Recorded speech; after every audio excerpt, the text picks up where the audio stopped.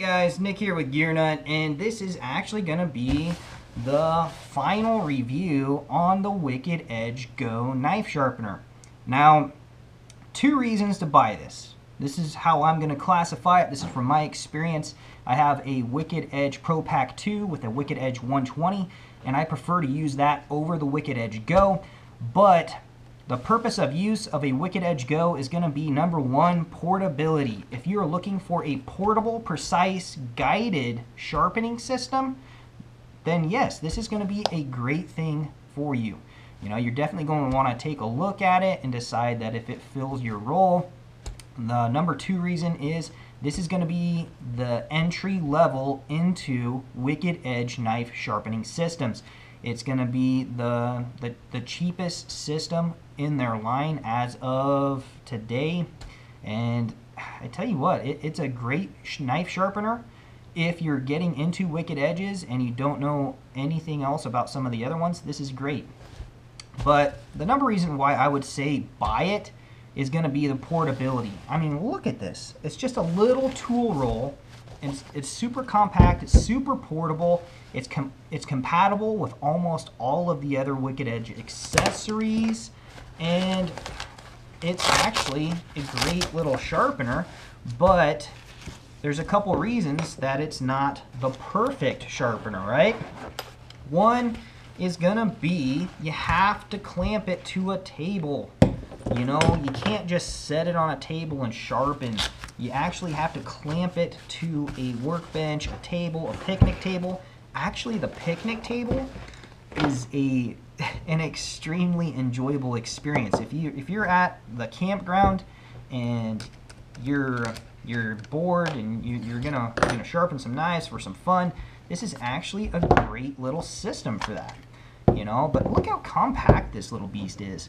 These rods right here sometimes are a pain in the butt to get out, you know. But it is what it is, you know. It's a portable knife sharpener. There's no micro adjustment, so when you are putting your knife in and you're setting it up, like I'm doing right now, here's your little Allen wrench. But when you're putting it together, it's a little bit fiddly, you know. It's not as quick as some of the other knife sharpening systems out there, but it's definitely a really cool design. Come on, there you go. Definitely don't want to strip this. There we go. Here we go. There's your little guide stop. They do give you a really cool marker. The stones are 200 and 600 grit, you know, so they're pretty cool. So let's start talking about some of the negatives about this. There's no micro adjustment. So when you do try to set your angle here, you can't just take it and set it at 20 degrees and have a perfect 20 degrees every single time. The reason for that is your blade height. So when your blade height changes, it throws this out of calibration. You only have two places here for blade depth. So that's kind of, it is what it is. You know, you're getting what you're getting. Is it going to be close enough for your naked eye? Yeah. You're probably not going to be able to tell, you know, it's a 17 degree, or you know, you're not going to be able to tell it's a 20.57 degree instead of 20 degrees. You know, you're not going to be able to tell that it's a 20.67 on the other side on the 20. So you're not going to be able to tell. But as soon as you upgrade and you get one of these nice little angle cubes and you start setting them, you're going to realize that the scale's off just a little bit because of the blade height, and you're going to try to adjust this. And it's going to take you a little more time because there's no micro adjustment.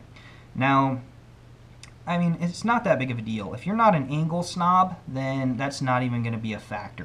You're going to slide this over to 20 degrees. You're going to lock it down. You're going to slide this one over to 20 degrees. You're going to lock it down. And you're probably going to be perfectly happy with those results. But if you're like me and you want exact precision, say you want to do 22.5 degrees on your angles, then yeah, you're going to want to get an angle cube and you're going to fiddle and fight with those adjustments until you get it set. Other knife sharpeners are going to have detents and micro adjustments, and they're going to be better for that role. So if you're planning on sharpening a whole bunch of knives, the Wicked Edge Go is not my choice for sharpening a bunch of knives. If I'm going to sit down and sharpen 5 or 6 knives, I'm not going to use the Wicked Edge Go. I'm going to use my Wicked Edge 120. It's just quicker and easier to use. If you have full flat ground knife blades, like, let me show. If your knife has a full flat grind like on most Spydercos, and it does not have a flat portion right down here for you to clamp, it's going to be a little bit of a nightmare to get it in there. Because as soon as you put it in and you try to sharpen this, and you push on here, it's going to rotate like so. And then from the other side, when you push, it's going to rotate like so. So full flat grind knives are not the best in this sharpener. You can MacGyver it and make it work, shim it. You can try to clamp closer to the tang of the knife or the spine of the knife, and you can make it work, but it's not the best. So that's another little downside. You have to mount this to a table. If you do not mount it to a table, it will try to rotate and slide around on you as you're sharpening, and that creates a major safety hazard. So the clamp that they give you works on most tables and surfaces, especially if there's an overhang. But if you have a workbench in your garage that has a 2x4 mounted all the way out at the edge, this clamp will not work. So you'll have to figure something else out. Not that big of a deal, you know, but this knife sharpener is a great sharpener, don't get me wrong. But it's designed around portability, and a lot of people are going to try to get into the Wicked Edge knife sharpener, and this will be the knife sharpener they choose to get. There's nothing wrong with that, because most of the accessories that you're going to buy, some of the upgrades you're going to buy, are going to be compatible with other base units. The Wicked Edge 100, the Wicked Edge 120, the Wicked Edge 130, the commercial series. You know, most of your other items you buy are going to be compatible with it. So it's a great place to start if you're on a budget. Is it the perfect system? No. Would I love to see micro adjustment on here? Yes. Can you buy micro adjustment ball joints and put them on here? You can, but they don't work. Trust me, I tried it. You don't get all of this travel. You know, you only get a little bit of travel because the ball joint's right up against it. And as soon as you screw your micro adjustments out, you lose all of that adjustment ability, which just defeats the purpose of putting them on. They're taller, so there's a whole bunch of material up here, so it makes your stone travel just so much more shorter. It just doesn't work. It's not designed for that. If I could give some advice to the people that designed the Wicked Edge Go, I would tell them to include micro adjustment or a micro adjustment upgrade, and to make this vise taller. So have a taller vise that is compatible with this system. And I understand that's going to throw your calibration out, but as long as you use an angle cube with it, you don't need this. You don't have to have any calibration.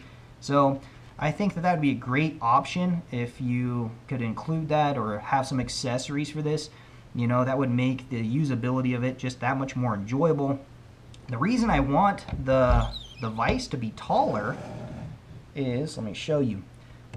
You lose a lot of stone travel right here. All of this stone travel above the knife blade is not going to be used to sharpen the knife, because when you're doing this motion, all of that's not getting used.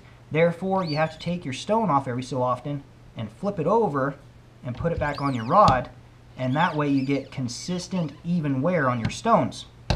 So there is that little problem with the Wicked Edge Go. It's not a big problem, but it's definitely something to think about. My Wicked Edge 120 doesn't do that as bad. You know, it's got a shorter distance at the top, but it has micro adjustment. So this is a great system to start out with. It's not perfect, but if you're on a budget, or if you need the portability or compactness of this kit, then yeah, it's definitely a great knife sharpener. I'm not saying that this is the perfect one that's going to end all of your sharpening needs, but it's definitely a great place to start. It gives you very precise tips. You get very precise tips. You do not round your tips off. It's compatible with all the other stones, so you could put a mirror edge on it with this system if you want to. It gives you the ability to sharpen knives very, very precise. You're going to have very symmetrical sides. If you have an asymmetrical knife that came from a factory, you can fix it. If you want to reprofile a knife from 25 degrees down to 22 degrees, this knife sharpening system will work. So it can reprofile, it can fix knife edges that are asymmetrical. It is a great, precise knife sharpener, especially when you pair it with the Angle Cube and the 800 and 1000. So if I went back in time and I bought this system and it was the only system I was going to buy, I would be happy with it. But I would recommend buying the Angle Cube, the 800 and 1000 grit, and then like you could get away with just having a leather strop. It could be just the back of your belt, or it could be a piece of leather on a piece of wood with stropping compound. I feel that that is more than enough to get me to the level of sharpness I want. You don't need the micron, you know, the 1.6 micron or the 0.6 micron stones. If you do get those, yeah, you get a mirror edge, but you don't need a mirror edge. I haven't met a single person that required a mirror edge. So if you require a mirror edge on your blade, comment section below, tell me exactly why you have to have a mirror edge and why just a regular, I don't know, just a regular 1000 grit or 1500 grit or a stropped edge won't work for you. I'd like to hear that. I haven't met a single person that had a valid reason for that. And if you want a mirror edge because you want a mirror edge, I understand that. But I have not met a cutting task that required a mirror edge. So, Nick here with Gear Nut. Hopefully this helped you guys out. If you guys have any questions or comments, hit me up in the comment section below. This is the last day that I'm going to own this Wicked Edge Go. It's going bye-bye, guys. And I've had offers for people to buy it from me, and I'm not selling it. I'm actually going to be giving this whole little setup away to an individual a little bit later today that would use it more than me. So I have a Pro Pack 2, a Wicked Edge Pro Pack 2 setup, and I use that, and I'm not going to be using the Wicked Edge Go. It's just more enjoyable to use that Pro Pack 2, so I figured why not pay it forward to somebody that could use this system more than I could. It's not a bad system. It's actually a great knife sharpening system, but in my opinion, the Wicked Edge 120 is better. So the gentleman that's going to get this does a lot of traveling, so I know the compactness of this is going to make his life easier, and he lives in an apartment where he doesn't have a whole bunch of space. He's got some space, but he doesn't have a whole bunch of space. So this is probably the best Wicked Edge for him. So I'm going to be giving this to him a little bit later today. Hopefully he enjoys it. Should be pretty cool. And maybe he can, you know, give us some updates on it and what he thinks about it. But from me and my experience, I say that this is a great knife sharpening system for portability and budget. But if I had to go back and just buy one Wicked Edge knife sharpener, I probably would just buy the Wicked Edge 120 or the Wicked Edge 130. I think that those are the two knife sharpeners that make my sharpening needs, or meet my requirement for sharpening needs. So, Nick here with Gear Nut. Hopefully you enjoyed the video. If you do, give me a thumbs up. You can subscribe if you want to. I don't force people to. They just do it because they want to. So, that's what I got. I will check you guys later.